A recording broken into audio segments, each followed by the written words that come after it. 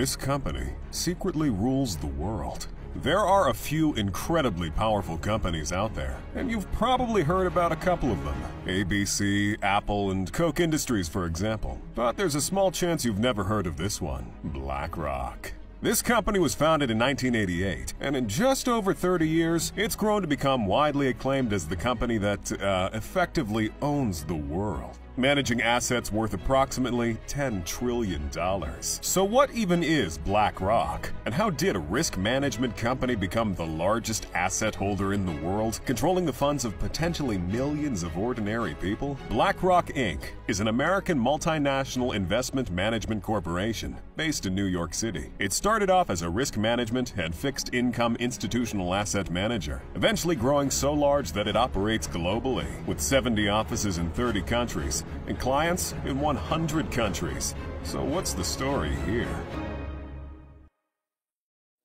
BlackRock was founded in 1988 by Larry Fink, who would go on to be the chairman and CEO, along with a few other people like Robert Escobedo, Susan Wagner, Barbara Novick, Ben Golub, Hugh Frater, Ralph Schlosstein. They must have made some deal with the devil, because within months, this business had turned profitable, and by the next year, the group's assets had quadrupled to $2.7 billion. The firm originally adopted the name BlackRock in 1992. That same year, the business was managing $17 billion in assets, reaching $53 billion by '94. BlackRock's rise was meteoric, to say the least. Over the decades, BlackRock would grow both organically and by its many acquisitions. By 2004, BlackRock's acquisitions would raise its assets under management to an insane $325 billion. Nowhere near as ridiculous as it is today, but back then, it was already massive enough for the United States government to contract with BlackRock to help resolve the fallout of the financial meltdown of 2008. By 2009, BlackRock would be the #1 asset manager worldwide. BlackRock is larger than the largest bank in the world, the Industrial and Commercial Bank of China, and it's been described as a specter haunting Wall Street for several years now. Yet somehow, it still remains a mystery to most. But that hasn't stopped it from receiving a healthy amount of criticism. You can't grow as large as BlackRock without rubbing quite a few people the wrong way after all. They've received criticism for the environmental impact of their holdings. BlackRock is counted among the top 3 shareholders in pretty much every massive oil company out there, and it's among the top 10 shareholders in 7 of the 10 biggest coal producers. These would be pretty damning criticisms, but BlackRock attempts to rebuff these criticisms, even turning around and investing heavily in environmental protection and sustainability. That's right, even legitimate criticisms aren't enough to stifle the growth of this behemoth. And when I call it a behemoth,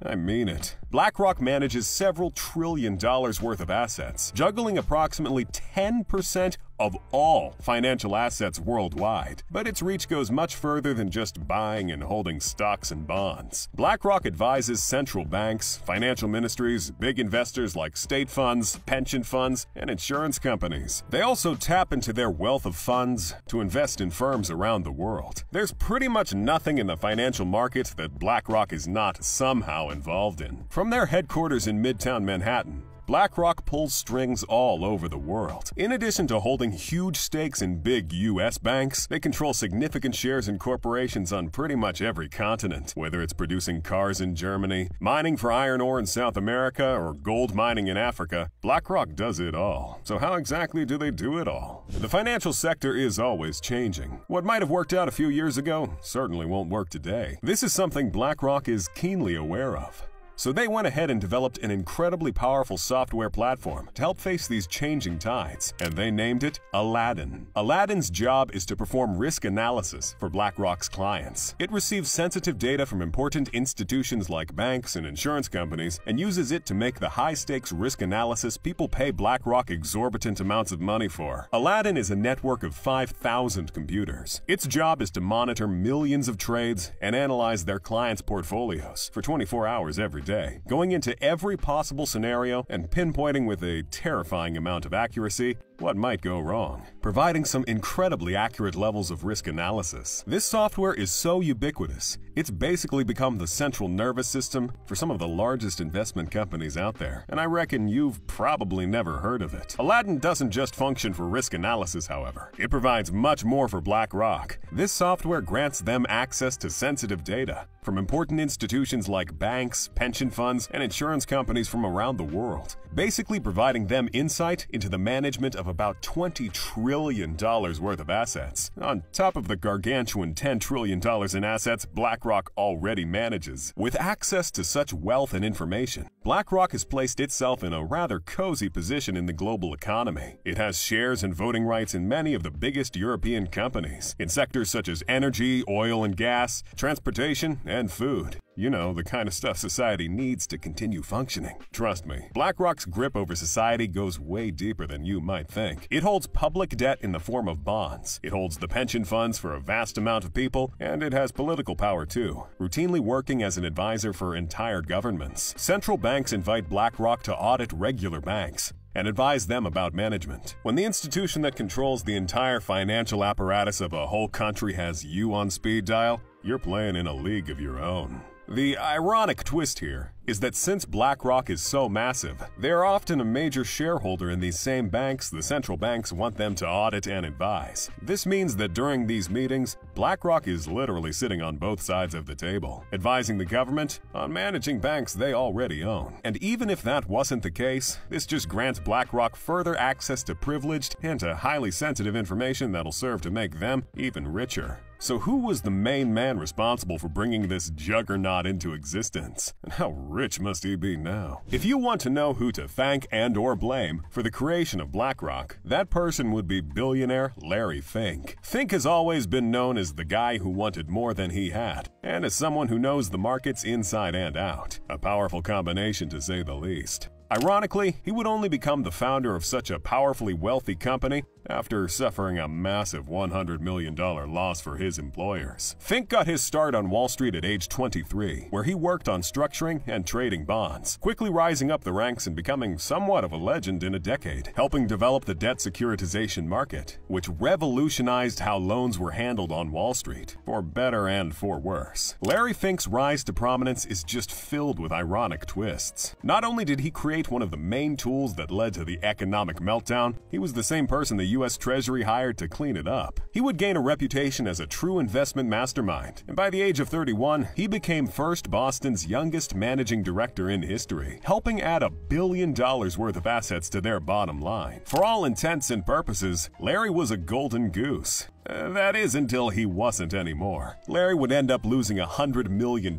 for his company and would turn into a toxic asset overnight. Ostracized and forced out of a company he spent 12 years making a ridiculous amount of money for. Sounds like the perfect villain origin story, doesn't it? He would eventually help found BlackRock, turn it into the giant it is today, not without a few hiccups along the way, of course. But one thing's for sure, Larry Fink certainly bounced back. He's worth over $1 billion. So on top of controlling several $1 trillion worth of assets and having a hand in the financial decision-making of the United States government, we still aren't done talking about how incredibly powerful BlackRock is. For one, they are a lot more involved in a few incredibly popular companies and projects than most people realize. BlackRock owns a substantial amount of shares in Apple, giving them access to Apple's massive market share in smartphones and tablets. They also hold stock in Microsoft, the other giant in the tech industry, proving to everyone that with enough money, you don't have to develop a single microchip to have sway over the tech industry. BlackRock also holds massive stock in pharmaceutical companies like Pfizer and Johnson & Johnson because they know exactly where to direct their investments. I mean, imagine not investing in things humans need to survive. And just like I mentioned earlier, some of BlackRock's largest holdings are in huge oil companies like ExxonMobil and Chevron. BlackRock has also invested in quite a few very very important projects as well. It has expanded its presence in sustainable investing and environmental, social, and corporate governance. Basically, they've spent quite a lot of money trying to go green and to look really good while they do it. BlackRock has used its immense influence to draw attention to environmental and diversity issues through incredibly helpful and certainly very important means, like sending letters to CEOs and investing in projects like the Carbon Disclosure Project. BlackRock has apparently been pushing the United States government to adopt rules requiring private companies to publicly disclose their climate impact, the diversity of their boards of directors, and other metrics, while simultaneously financially backing companies that aren't doing any of those things. Meaning, once again, BlackRock sits at both sides of the table. But hey, they can't really help it. They're just that powerful. So did you know about the company that secretly rules the world? Do you think there's any company out there that rivals BlackRock? If you enjoyed this video, you should click on a video on the screen. It's plenty insightful as well. See you there.